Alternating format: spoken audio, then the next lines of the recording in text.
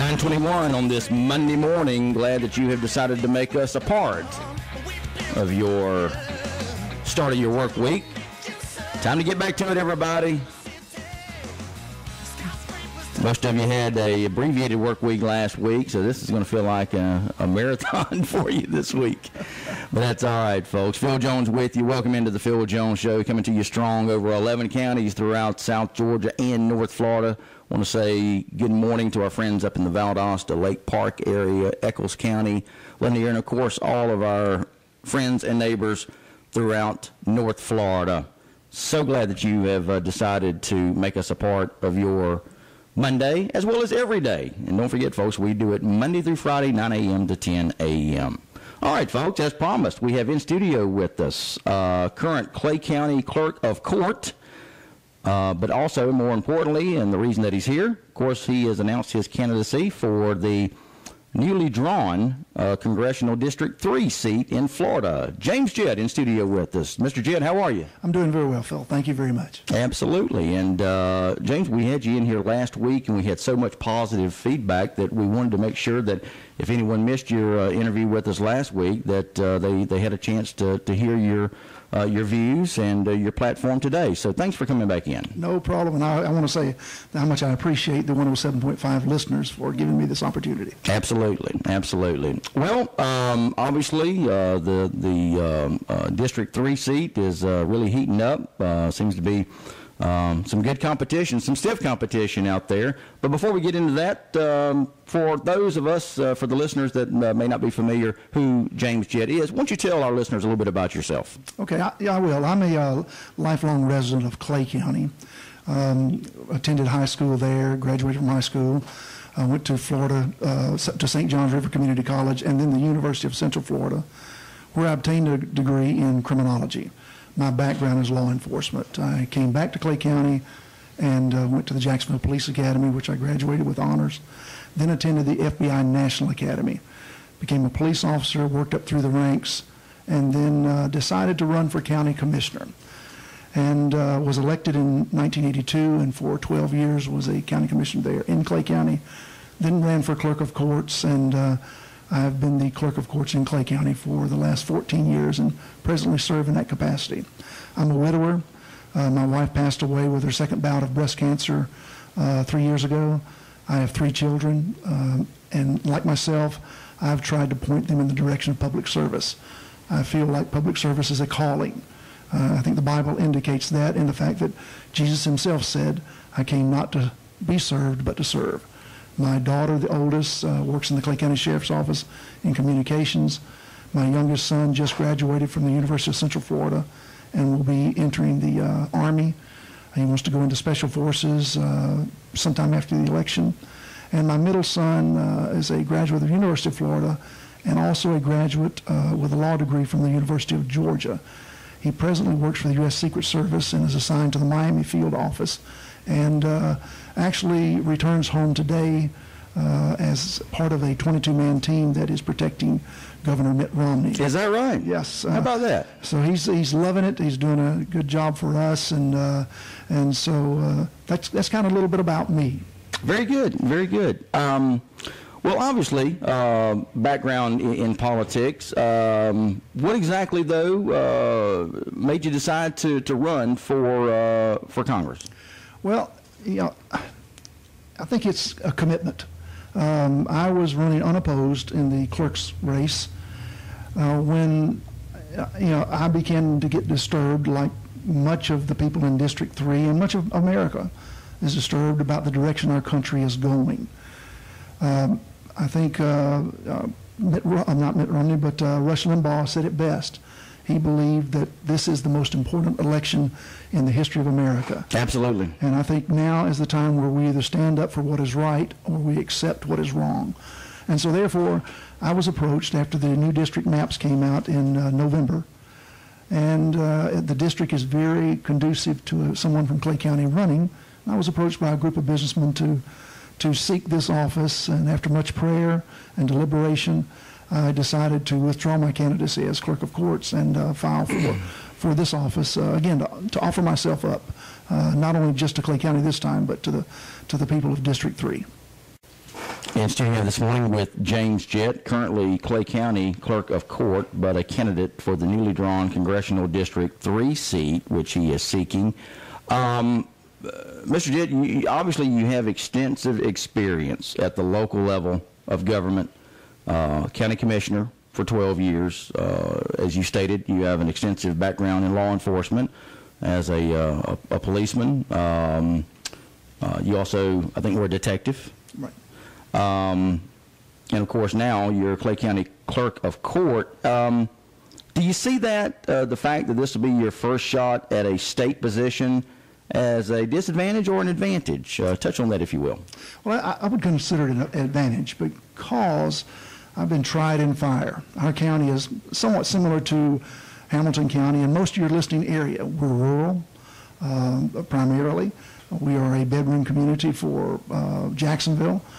And when I ran for clerk and as a county commissioner, I took positions that were conservative.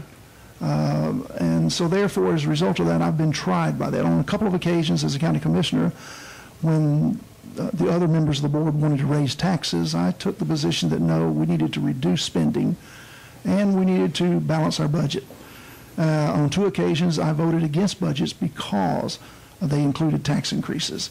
And I became known in my community by my people that I represent and by the media as the taxpayer's friend. You can go on James Jett for Congress, James Jett, FORCongress.com, and you can see the newspaper articles that reflect that.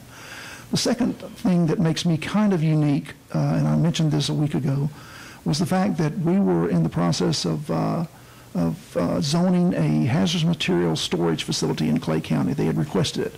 It was directly over the Floridian aquifer, and so we turned it down because it just didn't make sense. And a couple of weeks after that, I was approached by a gentleman and offered $30,000 as a bribe to help that zoning restart and get passed. As a result of that offer, I approached the state attorney's office, let them know about it, wore a body bug, had my phones tapped. The subject met with the subject and was recorded. He was subsequently arrested, tried, convicted, and sentenced. So I have a... Now, this is while you were a sitting Clay County Commissioner, is that correct? That's correct. That was 22 years ago in 1989. And so therefore, I'm running on the fact that character counts. And I believe that anyone that runs for public office needs to have character, needs to possess honesty and integrity, because I believe it's a called position. And if they don't, they're running for the wrong reason. In studio this morning with James Jett. Mr. Jett has been gracious enough to join us on this Monday morning. He is currently the Clay County Clerk of Court, just to the south of us here, and again, a candidate for the newly created Florida Congressional District 3 seat. Again, this is a seat newly created. Includes much of the old District 6, which Cliff Stearns is an incumbent for. Also running for the seat is retired Gainesville veterinarian Ted Yoho, State Senator Steve Ulrich from Cross Creek, and of course, Mr. Stearns himself, Cliff Stearns, and Mr. Jett. Obviously, you've told us why you decided to run, James, but there are so many issues, and I know that this is one of the biggest reasons people, and probably the primary thing that our listeners want to hear from you. What do you see, first of all, as the single biggest issue, and I know that's a tough one, the single biggest issue facing our listeners and potential voters in the District 3 area? Well, I think the same issue that affects District 3 is affecting our country at all, and that's the fiscal responsibility or lack thereof by the Washington establishment. I mean, we have uncontrolled spending. We don't have a tax problem in Washington. We have a spending problem. Right. I think Marco Rubio said that correctly when he stated that. And in order for us to jumpstart our economy, in order for us to get back on track as a nation, we have to have fiscal responsibility. When I'm out here visiting with folks in District 3, whether it's a businessman or a management level person or a farmer, and sometime during that conversation, they will address the fact that they are concerned about America's future. And I am too, and that's why I'm running. We cannot continue to have revenues of $2.3 trillion, but spend over $3 trillion a year. We cannot have a recorded deficit, the largest it's ever been for 1 month, according to Fox News, of $223 billion in February. It's just a matter of time before our economy implodes. I read an article and listened to a gentleman who was an economic professor, and he said this: it's not a question of when or if, it's not a question of if, it's a question of when our economy implodes and we have a depression or a substantially more devastating recession than we are in now. You know, our unemployment is above 8% last month. It actually went up, increased instead of coming down. Wow. As the Obama administration said. I would say in Central Florida, North Central Florida, the unemployment rate is substantially higher than that because of where we're located and the lack of job opportunities in our district. But we cannot continue to survive as a nation if we continue to escalate our national debt. Right now, to illustrate this gentleman made it real clear. He says we're at $16 trillion in debt. Now, that is equal to 1 year of the gross domestic product of America. Whoa. That's 32 times more than the nation of Greece has, and we see what is happening in Greece and France and the European countries now. Absolutely. We're on that road to where that will be what is going to happen to America if we don't stop the spending. So that concerns me. I think that's the number one issue right now, since we have the monetary, the reserve in the American dollar. We can pretty much print whatever money we want to. So as the debt escalates, we print more money. That's not the answer. No. We need a balanced budget. We have to balance our family's budget. We have to balance our local budgets. We have to balance our state budgets. And technically still operating nationally without a budget. That's correct. In 40 months, 40 plus months, we haven't had a budget. Unbelievable. We've had a spending plan. Right. As it's out of control. But that's not a budget. You're right. You're correct. So I think that's the number one issue, is to get our spending under control, to try to reduce our national debt, and obviously get a balanced budget. I'm one of those guys that agrees that as a member of Congress, that we should have a no pay, no budget. If we can't adopt a budget as a Congress, stop our pay. I would promise you, if you stop the pay of the United States Congress, the Senate and the House, that within a few months they will have a budget. We are in studio this morning, joined by James Jett. He is the Clay County Clerk of Court, and he is a candidate for the newly created Florida Congressional District 3 seat. And he has been gracious enough to join us this morning to allow you, the voters here throughout the District 3 area, which most of the Talk 107.5 FM listening area, you reside within the District 3. So important stuff that you're able to hear this morning from one of the four candidates for the newly drawn District 3 area. We're going to take a break, and we'll come back and we'll hear more from James Jett. That's when we return right here on The Voice for North Florida and South Georgia, Talk 107.5 FM WJHC. Sit with them all night. Everything they say is right. All right, 9:39 on this Monday morning. Phil Jones with you on the Phil Jones Show. We do it every weekday morning, Monday through Friday, from 9 a.m. to 10 a.m. And we are joined in studio this morning with James Jett, who is running for the Florida Congressional District 3 seat. And James, when we left off before the break, we were talking about issues that you feel is important to the listeners and the many voters throughout the newly drawn Congressional District 3 area, which, again, consists of most of our listening area. What about job creation? Obviously, we're talking about the unemployment numbers.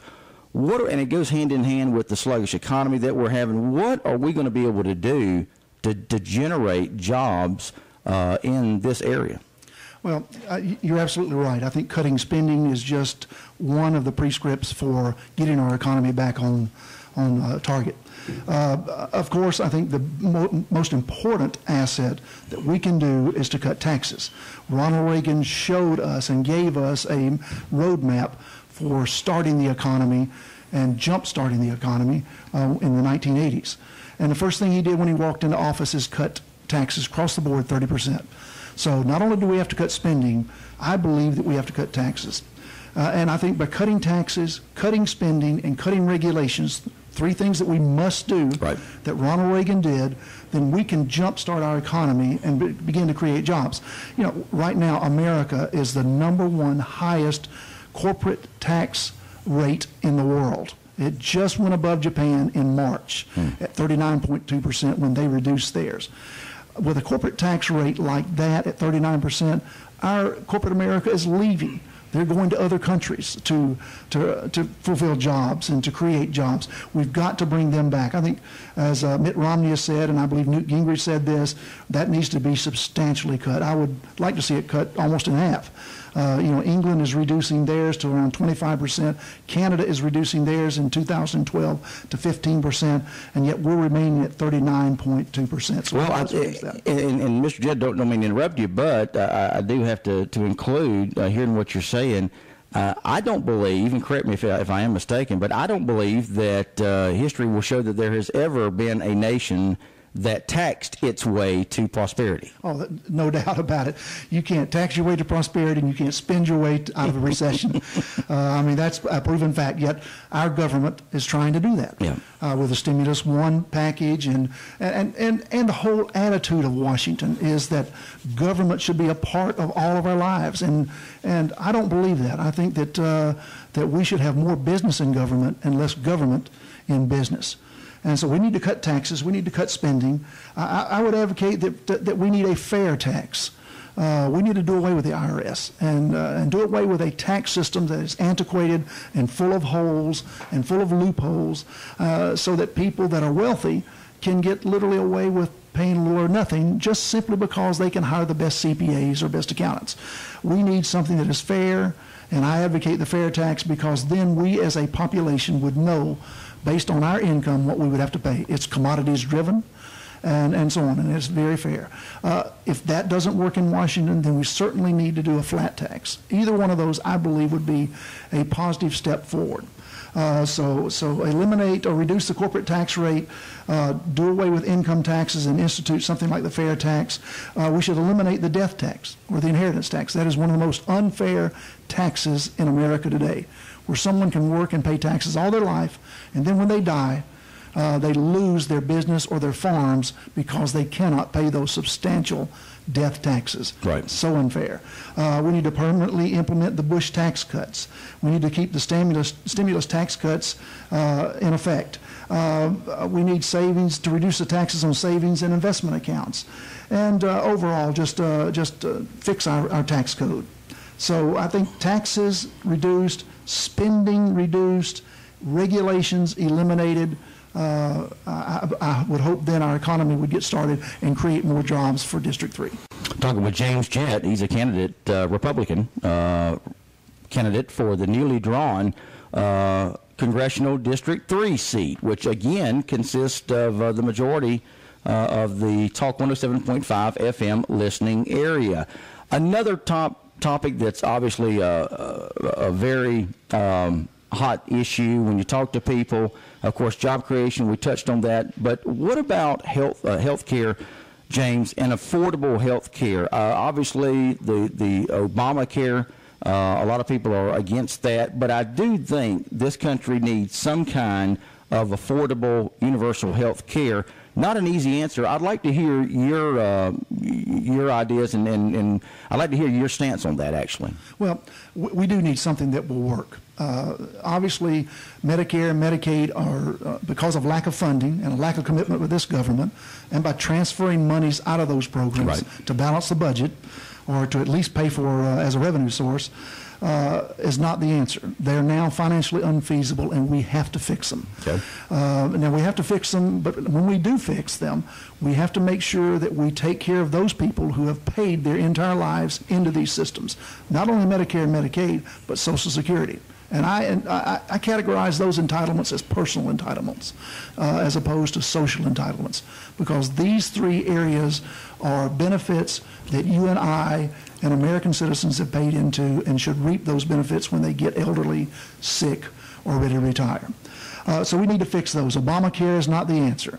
They're estimating the cost now, the Congressional Budget Office, to implement all the facets of Obamacare at $1.78 trillion. Okay. Now, that's in addition to our deficit now. Yep. So it's unaffordable. And not only that, but it steps on the constitutional principles upon which this country was founded. Absolutely. How should we tell churches that they have to buy and purchase insurance to pay for contraceptives and abortions and stuff like that? Why should we pass a bill in Congress where the leadership of the House stands up and said, hey, you can read it later. Just pass it today. It's just unconscionable that they would do that. But we do need to do something to make Medicare and Medicaid and by the way, Obamacare was not the first time attempt at a nationalized health care. Okay. In the 1980s, we had Clinton Care, and shortly thereafter, the Republican Party sponsored through the sitting congressman now, Cliff Stearns, something that we refer to as Stearns Care. It was the first nationalized health care proposal sponsored by Cliff Stearns called Consumer Choice Health Safety Act of 1993. Is that right? And Obamacare was kind of modeled after it. It did some of the same things. It nationalized health care. It forced it on you that you had to be a participant of it under threats of penalties and so on. So I believe we... That sounds very similar to what's been proposed. Oh, absolutely. It was. As a matter of fact, in the Supreme Court case, in the arguments, they argued that the Republican Party had sponsored this particular bill in 1993 as a way of trying to define into the Supreme Court that it's okay, that Obamacare is okay, that it was crossed party lines. They argued Stearns Care. We do need a healthcare system, and one which empowers individuals and families, not the government, to choose their own healthcare decisions. We have to give options and choices, which leave the selection of the doctors and the services to the individual family members. We need to institute portability of health insurance plans and form partnerships with states and local governments, which would promote answers to the unique healthcare challenges of local governments. And by working together, we can find solutions to this problem. Obamacare is not that solution. So I would propose that we find the proper resources, the funding system to prop up Medicaid and Medicare, to leave their trust systems alone, and make them available to our sick and elderly. Talking with James Jett. He is a candidate for District 3, the newly drawn congressional district seat here in North Central Florida. You were talking earlier, James, about a situation that occurred when you were a sitting county commissioner in Clay County, where there was an attempt to lure you to make a favorable vote, and of course some funds were used for that. We all know what that is. That's the B word.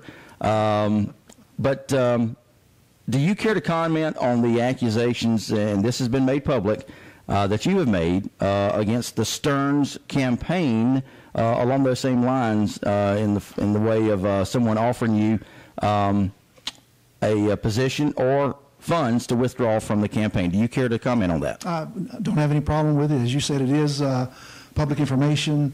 It was certainly not my intent to be involved in something like this. Absolutely. At the beginning of this campaign. But what I'm about to tell you is part of a sworn affidavit that the FBI has from me under threat of prosecution. But let me go back a little bit because I need to explain what happened. This is a little bit different than the bribe in 1989 and why they would try to buy me out or bribe me out of the campaign after knowing that I would not accept something of that nature in 1989 is beyond me. This started back in January when the district maps came out for this congressional district, and they kind of were solidified. The lawsuits had not been launched, but they were pretty much set. And I had a group of businessmen in Clay County. Some of them have been my past supporters, approached me and asked me that we need to have someone from Clay County run for this. Mm-hmm. So I'll move quickly through this. So I decided that I would take a look at it. Cliff Stearns had contacted some of these businessmen and actually told them that he would support my candidacy because it was his intent to run in the newly created district of Ocala and south of that. Even his congressional aide stood up at 2 meetings and said, Congressman Stearns wants somebody from Clay County to run. So based on all of those, I decided that would be exactly what I would do, and withdrew from re-election as clerk of court. Okay, and again, this is the timeline. I want to make sure that we make sure everyone knows what we're in chronological order here. What was the timeline of this? Was this soon after you had announced your decision to run? That's when the fun started. Yes, it was. Okay. I announced that I was running, withdrew from the race. This was in January. Right. And a couple of weeks after that, Cliff Stearns had his congressional aide call me and say that he had decided to run in this district, to establish an address up in Clay County and run in District 3. All right. And at that point, he said, why don't you go back and run for clerk of court, and when I get out in, whenever 2 to 6 years out, then I'll support you. And this is Stearns. This was Cliff Stearns, yes. I actually told him, I said, no, you got me in this race, and you're not going to get me out. And that's kind of... Meaning you were the reason, or he was the reason that you decided to run. Oh, absolutely. He was the reason. And so as a result of that, a couple of weeks later, actually it was February the 17th, a good friend of mine who was also an employee of mine named Jim Horn, and he's a well-known, well-respected individual in Clay County. He's a past commissioner of education, past president of the Florida Senate, very well off, and he had agreed to be my campaign finance chairman. So I hadn't heard from him after Cliff had said that he was going to consider running. Right. So I called him, and on February the 17th, he called me back and essentially said it's going to be difficult to raise money now that Cliff's in the race, and I would encourage you to reconsider. And I told him I wasn't going to reconsider, whether he was with me or not, that I was going to run. He said, well, the Speaker of the House, John Boehner, is coming to Clay County on March the 2nd, Friday, March the 2nd, and he wants to meet with you. And Speaker Boehner. Speaker Boehner. The third most powerful man in America, wanting to meet with little old Jimmy Jett in Clay County, which I felt was very interesting. So I said, really, what does he want to meet with me for? And he said, well, he wants you out of the race, and he's willing to offer you anything you want to get you out of the race. So now, whether that ever was true or not, I never spoke with Speaker Boehner, never met with him, so I don't know. But he was coming to Clay County on March the 2nd. Shortly thereafter, because I told him, I said, I have no problems meeting with Speaker Boehner, but there's nothing I want. I'm going to stay in the race and continue. So I turned him down on that. On February the 19th, somewhere along in there, Pete Sessions called me. He's the chairman of the Republican National Congressional Committee. Super nice guy, same thing. Didn't make any offers or anything, very professional, said, look, we're all supporting Cliff Stearns. You may want to consider to get out. And I told him, look, I'm not getting out. I look forward to serving with you in January of 2013. I was at a function with another member of my finance committee, who was also good close friends of Jim Horn's, named Judd Sapp. That's J-U-D-D, not Judge. On February the 28th. Just a few days before when the speaker was coming in. And this is the second meeting I'd had with Judd. He first, a week earlier, had told me that here's what they're going to offer, and made some offers. And then on the 28th, it's kind of solidified. We're 3 days away, and he said, here's what they're going that Congressman Stearns is going to offer you. He says, number one, he's going to repay all of your campaign debts in excess of $25,000, either by hiring you to work in his campaign and paying you a salary, or by personally getting involved in campaign fundraising for you. He said, the second thing, we know you'll be out of a job in December because of not running for clerk. Right. So we'll make sure that we offer you one of these positions. Number one, he said, we can, if the right president is elected, a Republican president, Cliff is going to offer you the position as the head of the, I forget the exact title, it's a federal position in Florida. So now I'll think of them in a minute. And the second thing was the head of the Florida Department of Law Enforcement. He said one of those two positions, U.S. Marshal Service, the head of the U.S. Marshal in the Southern District, or if that doesn't work out because the wrong president is reelected, then the head of the Florida Department of Law Enforcement. He said, additionally, if either one of those work out, then we'll get you a position as a lobbyist in Tallahassee. In addition to that, we're going to give you 2 tickets to the National Convention, Republican National Convention, on the floor with a VIP status. Wow. And I've heard they valued it anywhere from $20,000 to $30,000 to $40,000. Yep. So those were the offers, and at that point in time, I knew they'd crossed the line, and under Florida law and under my oath of office, I have to report anything that it appears to be criminal misconduct. So I went to the sheriff, myself and my brother, who's a lieutenant with the sheriff's office, sat down with the sheriff and the state attorney's office, and I had a chronology of events of all these phone calls, all these offers by these several different people, including Jim Horn, Cliff Stearns, and Judd Sapp. And the sheriff looked at it and said, this appears to be something that needs to go up the horn to the federal authorities. My position to the sheriff at that time, and my position's always been, tell me I haven't done anything criminally wrong. I go home. Nobody knows anything. I continue the campaign. It's over with. Right. But he said, his exact quote was, you've rung this bell. It appears to be criminal, so we've got to send it up. It was sent up to the U.S. Department of Justice and to the FBI, and essentially they agreed there was something. They called me to meet with the FBI. I did that, and they said, we want you to audio record these guys to substantiate what you have in this affidavit. And so I did that. They came to my house. They got permission for me to call both Jim Horn and Judd Sapp on the night of the March the 1st, 24 hours before the meeting was set up with Cliff Stearns. All right, let me interject if I can. Where is Speaker Boehner in the process here? All right. Well, the FBI told me that they would not give permission from Washington to audio tape Speaker Boehner. Okay. And so he could not be at the meeting, is what they said. And so therefore, when I talked to both Judd Sapp and to Jim Horn, who was relaying the information to Cliff Stearns, I had to tell them that I could not be present. I didn't want Boehner there. And they agreed. And I told them essentially, this was between Cliff and I. I wanted to talk to Cliff. He's the one that's guaranteeing these positions. I want him there. I don't want Boehner there. And they agreed. The FBI audio taped both conversations.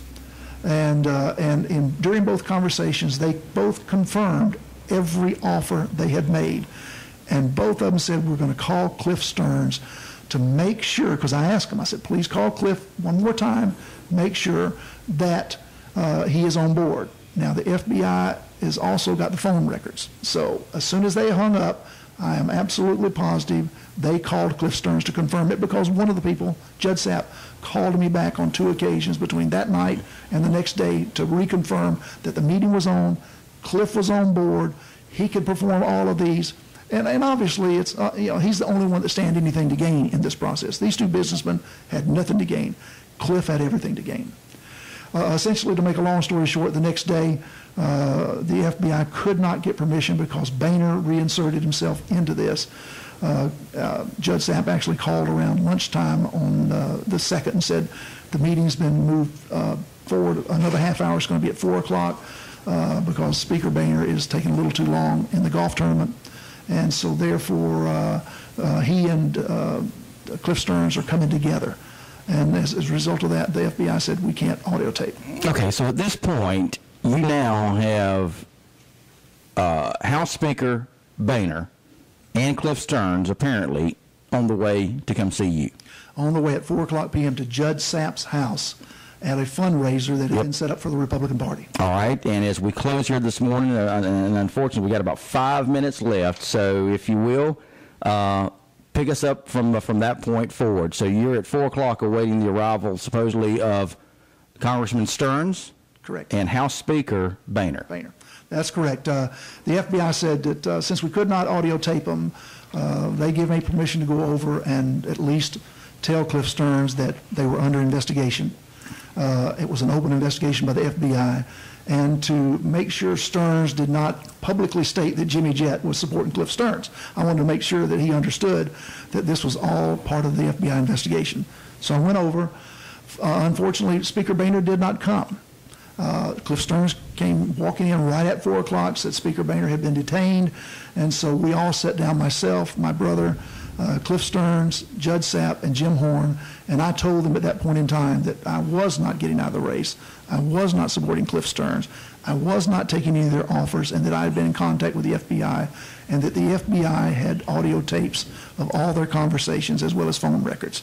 And so as a result of that, I said the meeting was over. I got up and left. And so I did contact the FBI a couple weeks ago to ask them the status of the investigation, and they told me that it is still an open investigation. They did say they have enough to arrest both Judd Sapp and Jim Horn for a felony and a misdemeanor, but the investigation was open at this time, and they did not see it being concluded by August the 14th, the date of the election.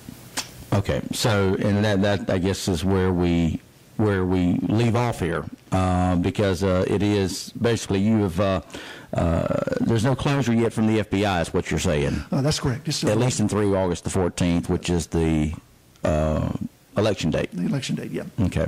Well, that's obviously very interesting stuff, and I'm sure things that our listeners want to know about. And, of course, all this is public record, as you mentioned. Yes, it is.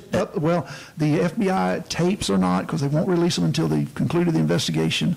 But all the information contained in my affidavit and subsequent conversations, they can go on jamesjettforcongress.com and actually see the affidavit and see a 3-hour interview where I went specifically into all of this, everything that happened during this investigation.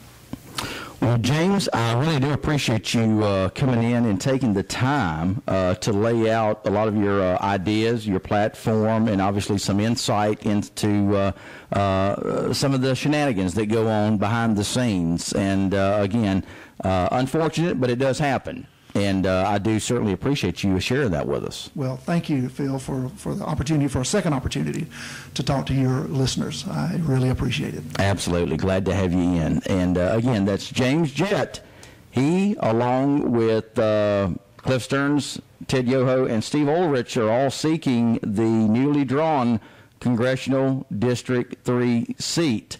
Again, which if you're within the sound of my voice, you live within the District 3. So, again, very important that we have these candidates in here to tell us about their viewpoints, where they stand on things. And I do appreciate you coming in. I really do. Thank you. All right, folks, let's take a break, and we'll come back and wrap things up this morning on the Monday morning version of the Phil Jones Show. We'll be right back with more right after this.